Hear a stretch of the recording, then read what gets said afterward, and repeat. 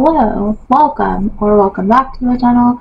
My name is Melissa. I do YouTube lifestyle vlogs about my weight loss journey, health, school, moving, all those sorts of fun things. So if you're interested in any of that kind of content, make sure you like, subscribe, and share the videos, and most importantly, just comment down below.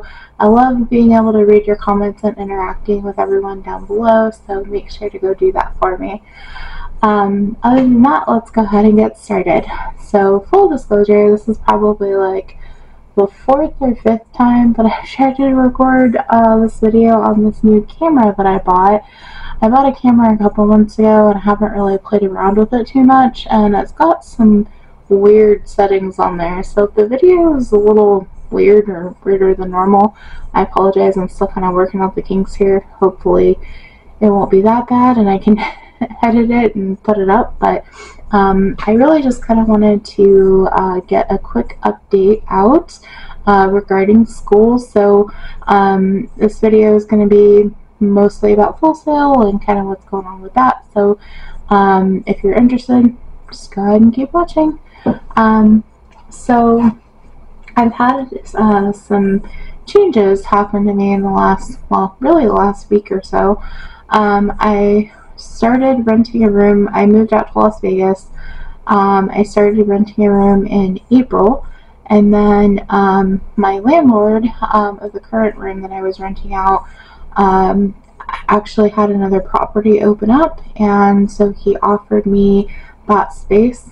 It's like a back house, so I'm not renting an entire house, but it's more like a converted studio kind of thing, which is pretty neat because I still have like my own bathroom, my kitchen, well, kitchen's a strong word, but small kitchen area. I've got a stovetop and a bunch of other stuff, so it pretty much functions like a kitchen. And then I've got like my bedroom, I guess, kind of behind me. At least my bed's back there. So anyways, I moved last week, and I've still been in school all throughout that time. I've still been working. I've had a little bit of a career transition, so I have went from working remotely to working independently. So now I am currently doing DoorDash, and I really like it. I like the flexibility, especially like with just everyday life, having to schedule like doctor's appointments and things going on, and then being able to prioritize school when I need to be able to prioritize that, because that's been a little bit of a struggle, especially in the last month or so. And so I'm still in school. Let's get to the good part, I guess. Still in school. I have had to retake a couple classes, so let's just kind of recap for those of you that maybe didn't watch any of those videos. I started back at Full Sail University in April of this year, so April 2023. I enrolled into the Computer Science Bachelor's program with the concentration in mobile development. My very first class was Creative Presentation. Aced it, not a problem, which I wasn't anticipating it would be. It's basically like a speech class. And then the next term I took Technology in Entertainment Media. Did well in that class. That was actually a lot of fun, and I got a lot more out of it than I think I even realized I would. And then in that term I was also taking pre-calculus. I did not pass pre-calculus the first go around, so I had to retake it in term 3, and then I retook pre-calculus with discrete mathematics, and I actually did better in discrete math than I did pre-calculus, which kind of threw me for a little bit of a loop. I got a 95% or something in discrete mathematics. It was a pretty high A. And then in pre-calculus I barely passed. I got an 85.01 or 0.03 something percent. Just to clarify, for pre-calculus, it's not like this for all classes, but this class in particular had special requirements, and so in order to be considered passing, you had to have at least an 85% or above. Otherwise, you would have to retake the class. And so that's what happened to me the term before. I had to retake it because I think I had like a 60 or a 70. It wasn't super high, and a lot of that just had to do with I was taking 2 classes at the same time. The one class was taking up a lot of my time. I didn't have enough time to do what I needed to do in pre-calculus. So I retook it. I did fine. I passed it. Now, with month 4, I was taking calculus. I'd moved on to calculus, and what was the other class? Linear algebra. I finally remembered the name of that class. So I was taking calculus and linear algebra. I reached out to my academic advisor, which I was pretty nervous about because I hadn't had pleasant experiences with the oh my gosh, I can't talk today. The academic department at Full Sail hadn't been a smooth experience. We emailed a lot back and forth. I had originally requested a schedule change. That was denied because it was past deadline by like a few hours or something, and it was really upsetting. But that was denied, and then the advisor said that it was actually a scheduling error, but I shouldn't have been put in linear algebra because my whole dispute was like the first week of linear algebra was calculus review, and I hadn't taken calculus yet. So I'm like, how the heck do I review something that I've never taken? I'm gonna fail this course, you know? We kind of came to the agreement that I would withdraw from linear algebra, and then I would continue on in calculus, that I could still stay in calculus, but that she wasn't able to make a schedule change because it was past deadline or whatever her reasoning was for that. So I withdrew from linear algebra, and then I stayed in calculus. However, I did not pass calculus, and a lot of that had to do with just, again, time being a really big issue. I do work full-time, or I was working full-time remote for like a call center position, and at this particular place that I was working at, we had a huge sale that was going on. There was a lot of overtime, there was a lot of stress, there was just a lot of things going on, and I wasn't able to focus on school as much as I needed to. So that being said, I didn't pass calculus, and I basically took a break last month, and then this month just started on Monday the 31st. I think it was the 31st. It just started this past Monday. We had a week off for like our summer break, so like the very last week of July was our week off, and then we started classes this Monday. So now, originally I was enrolled in Programming 1, and I wasn't enrolled in Calculus yet, I think, even though Calculus is set up like pre-calculus, and it's an immediate reschedule, so if you don't pass it, then they immediately reschedule you for it, except I wasn't rescheduled for it.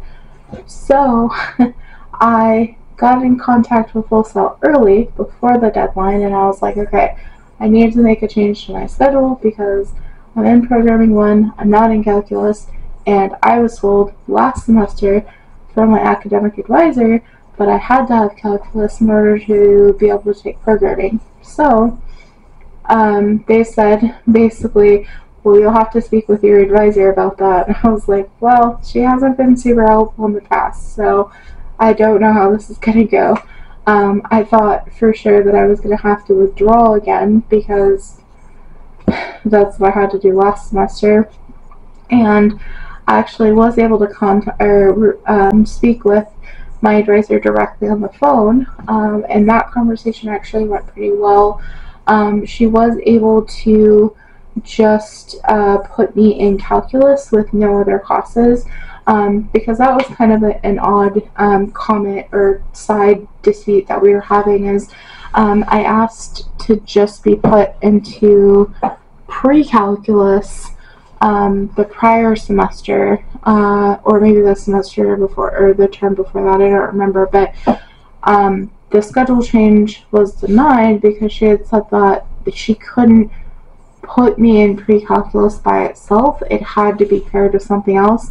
And traditionally, classes at Full Sail, at least for online students, you only take one class at a time. So I was really confused as to why that was, but I ended up taking pre-calculus with discrete math and it was fine.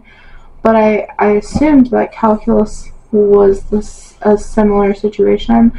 And I think it was, and I think what ended up happening is she had to get permission to be able to do that because I don't have any other classes that I can pair pre-calculus with that, or sorry, not pre-calculus, calculus with, that doesn't require having taken calculus. I don't have any other prereqs. I don't have like English or psychology or history or anything like that. I've already done all those classes. So that's the problem that I was running into, is that it can't be taken by itself, but I don't have anything else that I can take it with.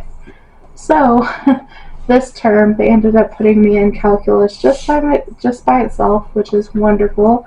I do have to have at least a 60% in order to pass the class, which to me is really achievable. I don't see that being a problem at all. Of course, I'm going to aim for higher. I'm going to aim for that at least 85 to 90% range, because I feel like if I'm getting like an 85 or 90% in the class, then I have a pretty good knowledge of what's going on in that class. And so when I go take my other classes that I need that information for, I should do okay, or it should pan out at least. So even though passing bare minimum is 60%, I'm going to try to aim higher than that. Really clumsy tonight. I'm also just really tired. It's been a really long day. So that's kind of the update with school right now.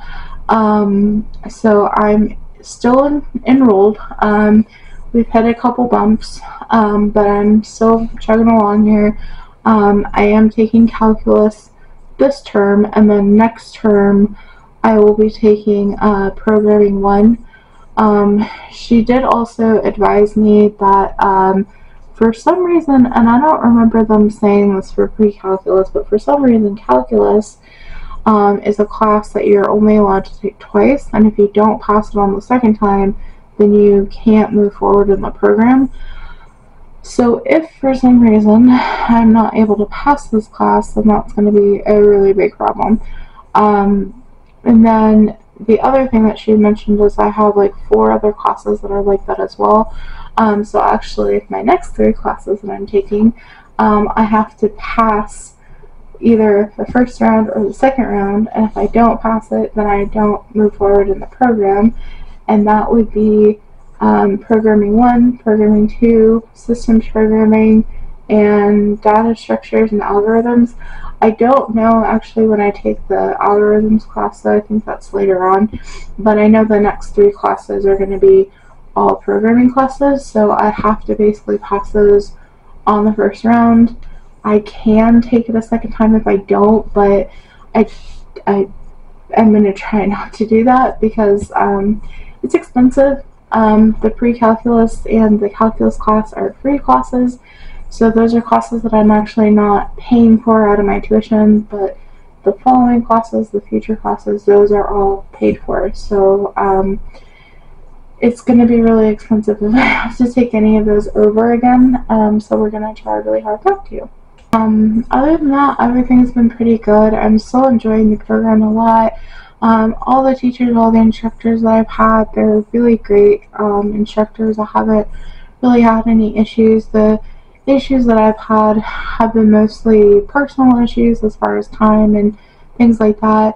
I think I'm having a little bit of a better understanding with my academic advisor. I think some stuff was just kind of lost in translation as far as emails and stuff go, because when I actually talked to her yesterday on the phone, she does seem quite nice and, you know, seems to want to be helpful and everything else. So I'm hoping that that is, you know, the case, and maybe, you know, emails just kind of come off the wrong way. I'm sure I kind of come off the wrong way too when I'm emailing people. Like, it's tough, right? You know, it's much easier to actually hear somebody's voice on the phone because you can hear their tone, you can hear their, genuineness and all that stuff. So, I'm hoping moving forward that I just continue to have success. Hopefully, the bumps are out of the road. And yeah, I'm really looking forward. At this rate, I will probably graduate with my associate's degree, I think in like summer of next year, like June or July, something like that. And then from there, I'll enroll into the bachelor's program. So, um, it seems like it's really far away, but it's honestly coming up pretty quickly. Like, we're already in August. And so pretty soon it'll be October and then Thanksgiving and then Christmas. So as long as I keep that mindset and I just kind of keep moving along and taking it day by day and week by week, class by class, I think this is something that is achievable for me. I'm having a lot of fun learning it. I'm enjoying math a lot more than I thought I would. Don't get me wrong, I mean, there are still some things that I don't really care for it, but I think it's cool to be able to see how that kind of affects like programming and like things that I'm actually going to be learning about in the future, and kind of seeing how they work together. So that's been a lot of fun. I've been enjoying my time. If you do have any questions about Full Sail or your program, or anything that I could help with to kind of help you make that decision, if you're looking to go back to school, just leave those questions down in the comments for me down below. I'd be happy to help. I do have more videos coming up now that I've got a camera, playing around with some different ideas. I don't know if you guys would be interested at all, but I thought maybe I could like do like a couple weeks or something of like, how much I made in a week in DoorDash or whatever. Like, I don't know that that's the kind of content that I'll do like full time, just because it's not really my channel, and there's like a bunch of other channels out there that already do that kind of content. But I think it would be fun. It would be interesting just to kind of, get another person's perspective, just like a regular average person. I don't know, I'm really tired. I'm gonna go to bed. Alright, thank you guys so much for watching. I hope you're having a great day, night, morning, whenever you're watching this video, and I will see you next time. Bye everyone.